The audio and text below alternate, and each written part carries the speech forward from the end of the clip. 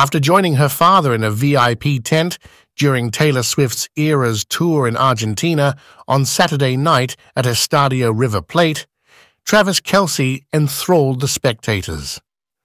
When fans learned that the Kansas City tight end was there with Scott Swift, they let out yells during the performance. Earlier in the evening, the three of them had enjoyed a nice supper at the Four Seasons restaurant.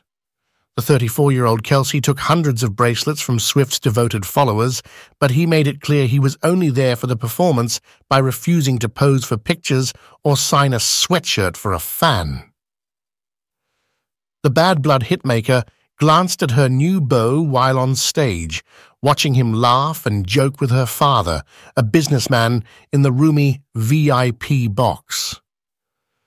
During the performance, he was also seen munching on a snack. She was singing Willow, a song from her Evermore period, addressing Kelce directly, mouthing the words, "That's my man." He once created a heart with his hands in response to the entire stadium shouting his name. Even though Scott is an avid Philadelphia Eagles supporter, he was seen with a Kansas City Chiefs lanyard around his neck. Scott had only recently become acquainted with the sportsman. She seemed to work particularly hard for her lover, who performed in front of the crowd while singing along to all of her greatest hits.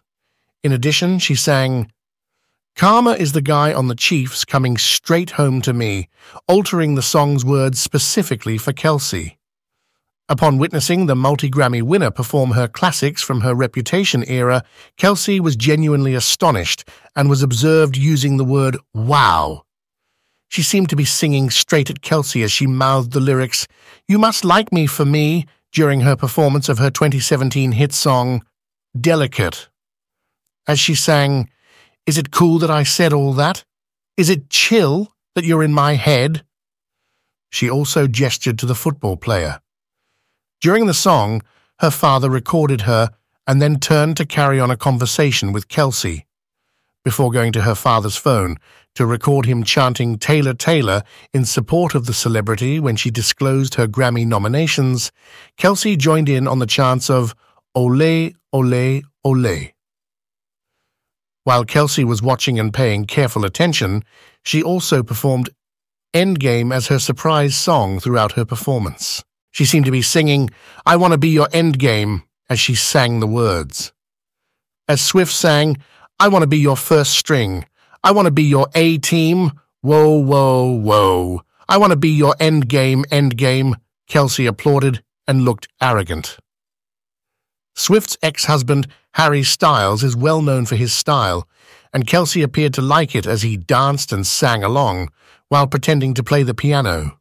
Swift gestured at the football player as she sang, "You know I love the players," to the pleasure of the screaming spectators. The tight end smiled and applauded, as well as Swift revealed to her adoring audience at the stadium that her most recent album, Midnights, had received 6 Grammy nominations. He also engaged in heated conversation with Swift's opening act, Sabrina Carpenter, during intermissions between acts, while the nonsense singer took wristbands from admirers. Minutes after Swift took the stage, clad in a cloud of pink and purple butterfly wings, the football player entered the show wearing yet another stylish jersey. During the Archer, a movement with the Argentinian Swifties, the blonde stunner entertained the crowd by posing with her father and "We Will Stay" posters. After leaving Kansas City at 11 p.m. on Thursday, and stopping for fuel in Panama City for an hour, the NFL player took out for Buenos Aires on Friday afternoon, where he met up with Swift. He took off on the late-night journey, arriving at 2 p.m. local time and landing in a Gulfstream INV. After learning that Kelce had traveled out to see Swift play, fans took to social media to share their enthusiasm. On X, the former Twitter, a social media user expressed admiration for Kelce's nice gesture. They tweeted, "I think it's cute he flew to see her." Another supporter gave their blessing, stating that Kelce was acting supportive as he should be. Swift and Kelce are the greatest in their respective fields, and one tweet praised them for being a power couple we haven't seen in recent years. The social media user stated, "We love a relationship where each partner supports the other and lets them shine." They went on, "He's the best in his field and she's the best in hers. A power pair that we haven't seen in a long time. That's why she's singing Lover," a Swiftie had emphasized, her lover among the crowd. Another commenter on social media said that the new pair is among the greatest of all time and that Kelce was so supportive. Anyone would want to witness the musical superstar perform live, according to a different tweet. Common sense dictates that anyone would want to go. This is Taylor after all. Following weeks of dating rumors and the NFL star's abortive attempt to give her his cell phone number in July, Taylor and Travis began dating in late September. They announced their relationship to the world during his football game on September 24th and have since been photographed together on a number of occasions. The singer is anticipated to stay for all of Swift's performances in Argentina this weekend, having already seen 4 of his games. Just hours after the football player's flight to visit her, she took her father to dinner on Friday night in Buenos Aires. The two enjoyed a supper together at the restaurant with Scott, 71, following the star's cancellation of her second performance due to inclement weather. The sources claim that the couple dined at the Four Seasons upscale restaurant where they had a $1.75 steak.